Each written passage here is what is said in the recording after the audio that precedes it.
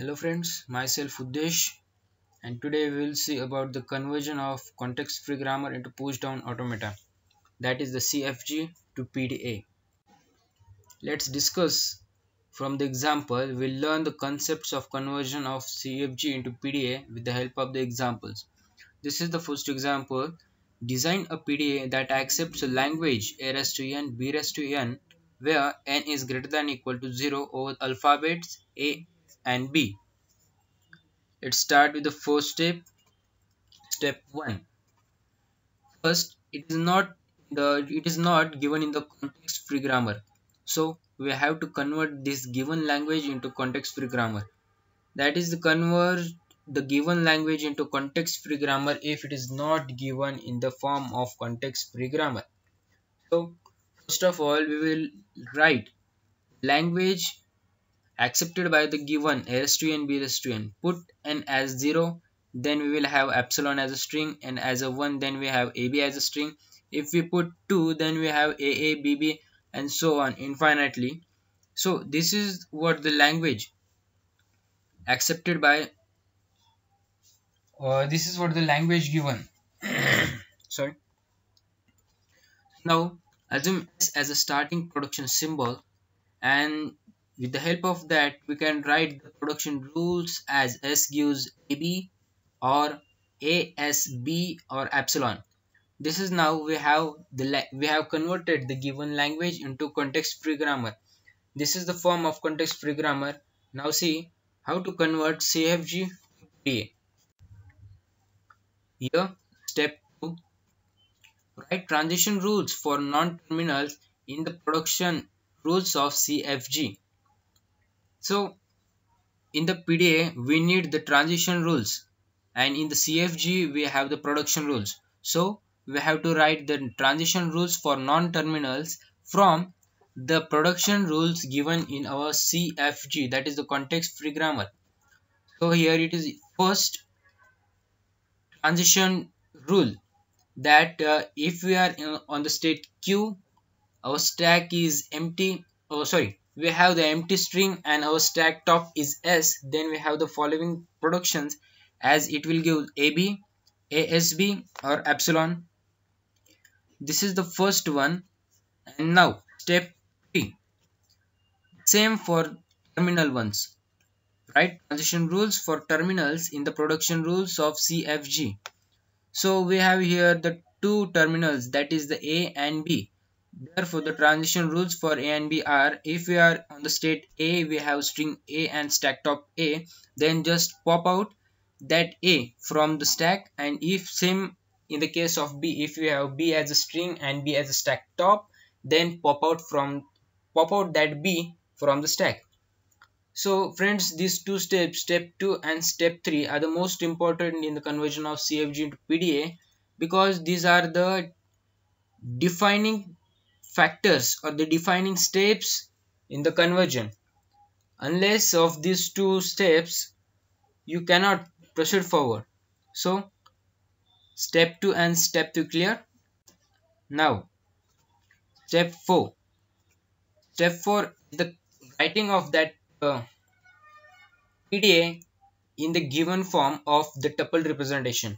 So we have the tuple representation of PDA as Q summation del Q naught tau Z naught F, where Q is the starting state, summation is the input, that is the AB, del is the transition function, Q naught is the initial state, tau is the stack symbols, that is the AB and S, Z naught is the stack top, and F is the final state.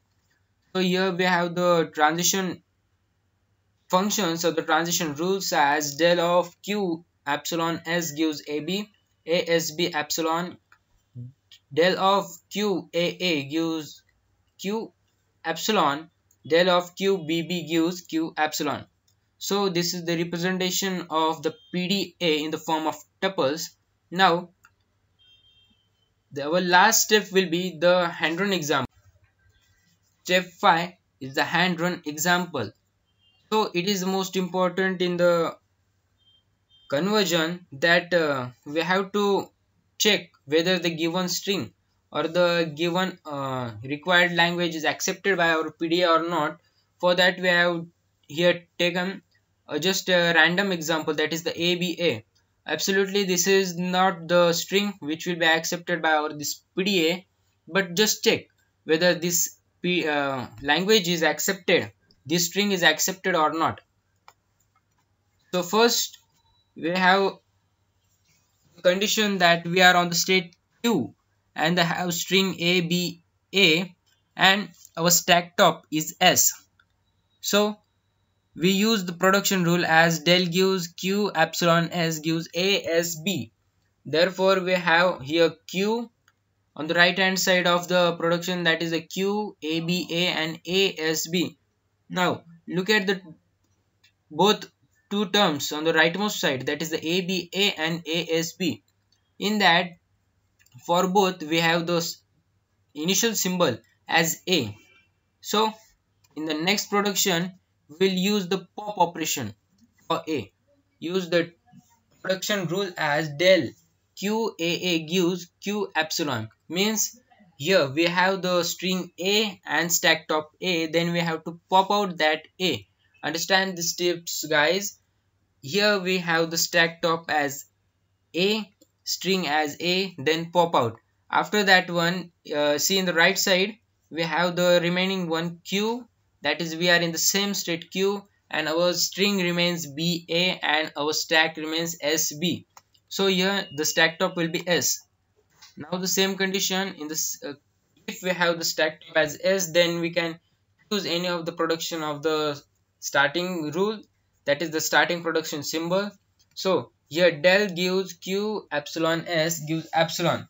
So that why we have chosen these give production as gives epsilon, because we have to check whether the given string is accepted by our PDA or not, and for that we have to eliminate just both the parts, that is the stack top and the string. If we can nullify or if we can pop out both the string as well as the stack top, then it will be accepted and else it will be not. So here we have the string remain as BA and our stack is SB. If we use the another production, then it will be tedious task to solve the example further, or it may not get solved. So we have chosen the production as B epsilon, so that our the remaining in the right side we will be Q, BA and B. So now here we have again the string as BA and the stack top as B. So use the pop operation and the production rule as del Q B gives Q epsilon, means we have to pop that both the B from stack and remove that B from string. So we have Q, A and epsilon. Here A is the remaining string, epsilon is the stack which is empty now, and now we will check further for the transition of we are on the state Q, we have the string A and our stack is empty, but we don't have any production or any transition like for the epsilon for the empty stack. Therefore this string will be rejected, means it is proved that our PDA only accepts the A raised to n, B raised to n, and it falls for the string ABA. So therefore our string ABA will not accept by the given PDA, as it accepts A raised to n, B raised to n. So we have successfully constructed a PDA which accepts the language A raised to n, B raised to n. And so it is the conversion of CFG to PDA. Listen guys, some important tips. In the conversion of CFG to PDA, if we are given the CFG directly, then it is then we have to proceed from step 2. If it is not, then we have to start from the step 1, that is the first of all we have to convert that given language into CFG, that is the context free grammar, and then we have to convert that into PDA. This what I have told earlier in this video is the most important from the point of view of theory exams. So you have to follow all the steps for the conversion of CFG into PDA to score well. And don't forget to give the hand-on example. It will be the most important, and it is the deciding factor that whether you are choosing whether you have constructed a right PDA or not. We have to demonstrate that with the help of the hand-on example. So let's revise quickly all the steps. First of all, we have to convert the given language into context free grammar. Then we have to, in the step 2, we have to write the production rules or the transition rules using with the help of production rules from the CFG for non-terminal ones. After that, in the step 3, the same, we have to write the production rules for, sorry, we have to write the transition rules for the terminal ones. In the step 4, we have to write the PDA representation using the tuples.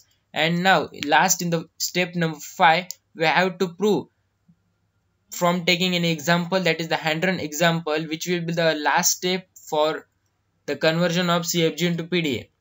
If you follow all these, you will definitely score well.